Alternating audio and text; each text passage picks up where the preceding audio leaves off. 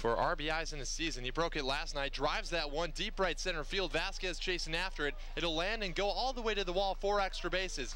Moore chugging around first, heading into second. He'll now try to go to third, and he'll stand up at third with an RBI 2-out triple. Rox trying to get a big 2-out hit here from Hankemeyer. Laces one up the middle, and it'll reach the outfield. Ball being waved around. A throw coming in from center is way over the catcher Case's head. And it's an RBI single for Hankemeyer. He'll go to second. 2-2 on the way, and this time Soto turns on and hits it a mile deep right field. Looking up is Padilla, looking back is Padilla, and it's off the base of the wall. And it'll be a ground rule double for Elvin Soto. He got another inside pitch and handled it, drilled it over the 375-foot mark, albeit on a bounce. But he gets the job done as Boo Vasquez scores from third base, and the Rox take a 2-1 lead over the Beatles here in the bottom of the 6th inning. Yeah, and if you're Steve Weber, why do you go back inside to Elvin? 86, just 259 against lefties. Here's a 2-1 into shallow center field. Moore charging in, Vavra going out. Moore dives, can't come up with it. It goes by him. Coming in to score is Imholt, and Lopez comes through with an RBI single to give the Rox a 3-1 lead with 2 outs here in the bottom of the 7th inning.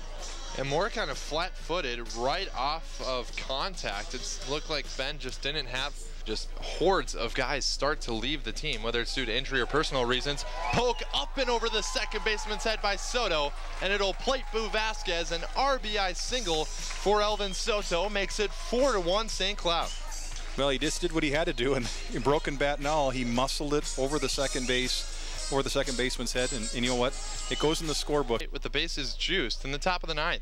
Vavra swings at the first pitch he sees, flies it to shallow right field, and it'll drop for an RBI single. It's now 4-2. Scoring from third is Leffler, and Vavra picks up his second base hit of the ball game. It's an RBI single. The base is still loaded. Alabama.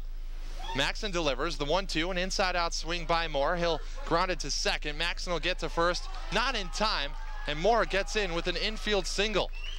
Miscommunication by Nick Tanielu and Carlos Lopez as both of them went to play that. Maxon winds and fires a 3-2, and it gets away from Soto. And now both runners being waved around the throw home in time to get Tanner Vavra as he tried scoring as well on the wild pitch.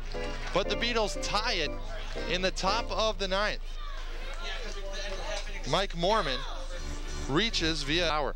Pisani from the stretch delivers. Tanielu lines that one right center field. Rox win on a walk-off RBI single by Nick Tanielu. Kuzel hops on the plate. The Rox win, and the Rox take down the Alexandria Beatles by a score of 5-4. Tanielu's hit scores Eric Kuzel. Tanielu's 4th hit of the ballgame. And the Rox win by a score of 5-4. How about that? Have a day, Nick Tanielu. As the Rox run all the way out to the outfield. As Nick Tanielu wins the game for St. Cloud. We'll take a 2-minute break. When we come back, we'll be joined down on the field with the Rox player. You're listening to Rox Baseball on the Fan.